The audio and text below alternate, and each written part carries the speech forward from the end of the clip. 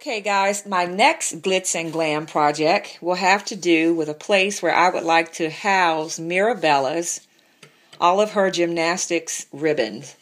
Mirabella's been taking gymnastics for the last 3 or so months, and she had her first competition meet and did very well, I may add. She has a few ribbons. She took first place, she took third place in one event, and she took 2 second places. So she is so proud of her accomplishments. We are proud of her. So I want to display her ribbons within her room, and I think that I'm kind of working an ideal in my mind involving glitz and glam. So I'm going to try to use up maybe the rest of this ribbon that I have on hand and see what I come up with. Okay, let me show you what I have in mind. Okay guys, now this is one of my free finds. If you don't know what one of my free finds are, guys, check out some of my videos. I found some pretty incredible stuff and that I didn't pay anything for. So I found this. This is a leftover Halloween from my Marshall's Home Goods. And as you can see, the Frugalnista paid a whopping $0 for it. I know. So what I'm thinking about doing is glitzing and glamming this out. I thought about, just covering the entire item in sparkle and glitz, but I think that would just run me too much money. So I like that the border is black because the colors that I'm working in her room are a hot pink and black, an ebony color. So this is what I'm using as a canvas to start or house or display her ribbons on. But first I need to do something to create a sparkle nice backdrop other than this black and orange, the Halloween flair that it has going. So let's see what I come up with. Okay guys, for this portion I am outside. I started to spray paint this white just so I can have a clear surface to work with. But then I thought about it, guys. I have a technique that I learned from a YouTuber named Debbie, D-E-B-I, Design Diaries. I'll try to link her channel below. She's very popular on YouTube, and she does some amazing work. I did a technique called a glitter chair that she featured on her channel. I did it in my daughter's room, and I love it. So I'm going to try to use that same technique with this canvas. And I'm going to start off with my Martha Stewart's Living metallic paint. Guys, I picked this up from Home Depot, seriously, probably 6, maybe even 7 years ago.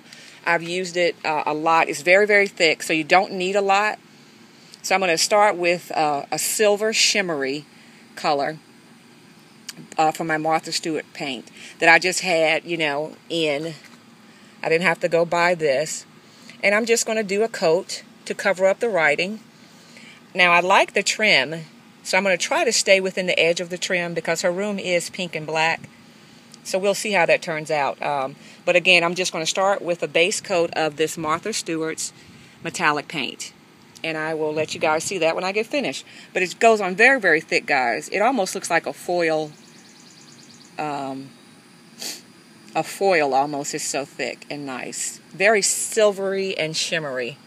I'm not sure if my camera is picking up the colors or not, but yeah. So I will be back when I get finished with this portion. Okay, guys, this is how one coat looks.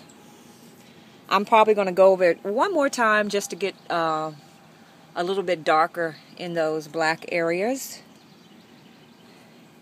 Like here. I just want to make sure I cover up all the blacks. I'm still keeping this black area open because I still have an ideal in mind what I'm going to do with that. Now guys, I'm not really worried about the edges because I have a trim that I'm thinking about using. The only thing that I am doing is going the same direction. I'm not going back and forth zigzagging or going up and down. I'm just making some long strokes like you see me doing here. And this is going to be just another thin layer of the metallic color by Martha Stewart. We complain about hers being a little bit more pricey, but you get what you pay for. It always is such a good quality. I tell you, I've had this paint, seriously, at least 5 years. And no complaints whatsoever. So splurge if you can and pick up Martha's stuff. It is really good quality. And again, I'm not really worried about the edges because I think I'm going to trim the edges with some bling. So after this coat, I'm going to let this dry for another 15 or so minutes, and then we'll do the Decoupage glitter. Okay guys, now it's time for my Decoupage mixture. I don't have any Decoupage on hand. I have not really used it before. I've always used my own little recipe for it. You can find this online. It's just equal parts Elmer's glue. I have a great big container that I've had forever also. I use it whenever needed. And I also use the Martha Stewart's glitter for crafts. Again, you're going to pay a little bit more for Miss Stewart stuff, but it's so well worth it. This is a lot finer than the other glues. But if you, the other glitter. But if you find yourself using the other glitter, you're not sitting on this, so the other glitters may work just as fine. But for this purpose, I am using the Martha Stewart's Crafts glitter in the silver glitter. And this comes in all different shades, guys. She has it in pink, teal, gold. Really well, and I like it because it's very fine. Okay? Now again, the Decoupage is just equal parts water and equal parts glue. And I'm just eyeballing it. Okay? Oops, you really can't go wrong. Okay, again, I'm just eyeballing it. Trying to eyeball it and do a camera. So it's just equal and equal. Okay? And I'm going to stir this around a little bit. And you want the consistency to be just a little bit runny glue. I need a little bit more. Yeah, that's exactly, believe it or not, that's pretty good. So it's just half and half. I may do just a little bit more glue in there. And again, it doesn't have to be an exact science. You just want it to be runny glue.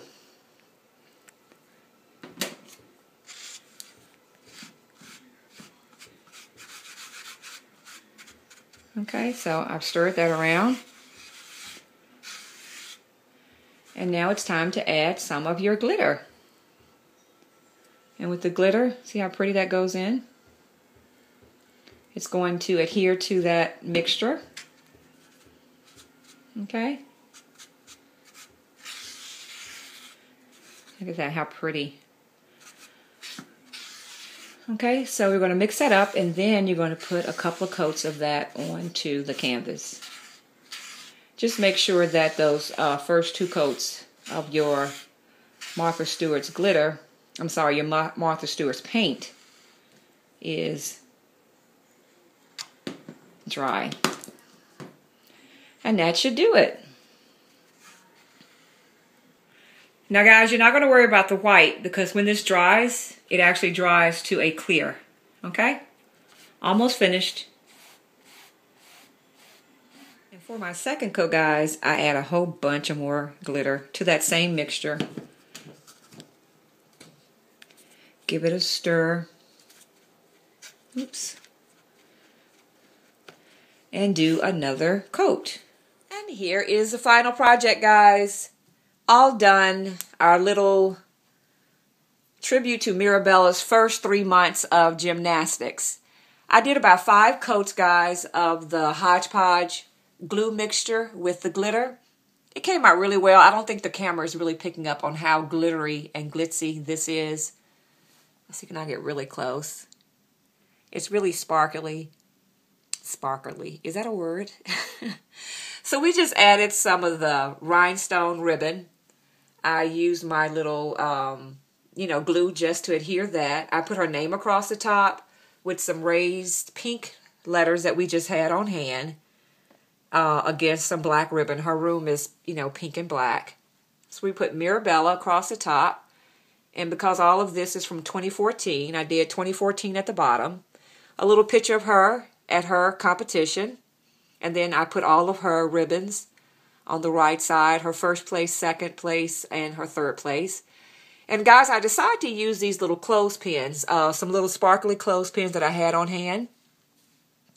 attach those. So this way, if she wants to take this to show for show and tell, she can just take them off. I didn't, hot glue the actual ribbon. I just kind of attach them there. And there's even a place on here, guys, on the ribbon so we can tell which, event it is. So that's fine. Those can easily come off, along also with her metal, her little pink metal. That can come off also. But I did use a little bit of glue here, so if she wants to take that in, it's no big deal. We can still take that off. And again, I just lined it with our little sparkly ribbon. Added a couple of little, pink and white jewels that we had on hand. Another little sticker, just to kind of doll and glam it up. And I think I'm going to leave it here. I'll let you see her room later on. But yeah, it kind of matches all of her little glitz and glam going with her jewelry box and the pink and the black, the silver and the gold. So yeah, I like the way it turned out, and I kind of like where we have it situated. So that's it, guys. Thanks for watching, guys.